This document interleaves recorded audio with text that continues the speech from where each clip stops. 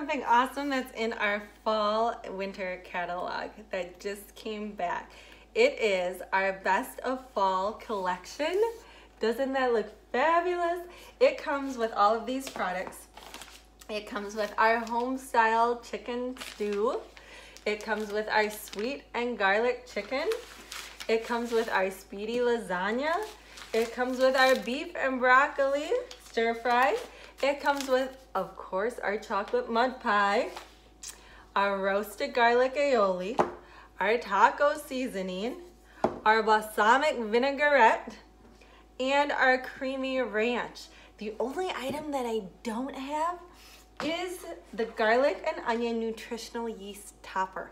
I just ordered my best of fall collection and you should too. Not only does it come with all of those products, but it also comes with recipes and a 30-day meal plan, including a grocery list. Boom, your meal planning for the next month taken care of for you. Simple and easy, taking the stress out of mealtime. So tonight we made the sweet garlic chicken. Who doesn't love sweet potatoes and chicken? Yum. I love on the back of all of your meal solutions, not only can you make these on your stovetop in the oven, but you can also make it in our time-saving multi-purpose steamer, which I use tonight. So your recipe is here, your nutritional info and your ingredients. It's low in sodium, it's low in sugar, it's got organic cane sugar, garlic, onion, sea salt, chives, paprika, and white pepper. It tells you here how to use it.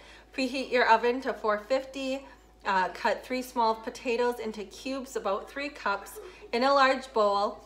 Add the sweet potatoes, a tablespoon of oil, a pound of boneless, skinless chicken thighs, and seasoning. Toss and then arrange on your sheet pan liner and sheet pan. Tonight though, I put it all in my multi-purpose steamer. And without thinking, I actually cooked my sweet potatoes first for 6 minutes, and then I cooked my chicken for 4 minutes, and I put it all together for another 3 minutes. Had I been thinking though, you guys, next time I make this, I'm just going to put my chicken and my sweet potatoes and my seasoning, I'm not going to add my oil because I'm not pan frying it, all at once. And then I would put it in my microwave for 6 minutes. I'd stir it and check it, and maybe add more time if the sweet potatoes and the chicken are not done. So tonight though, 6, 4, and 3, in 13 minutes, look at this. I've got sweet garlic chicken. My potatoes are tender. My chicken is done and juicy. I'm using my sauté spoon to dish it up. And doesn't that look and smell delicious? Yum!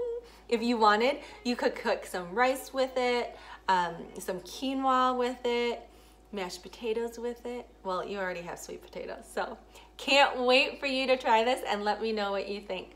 Bye, guys.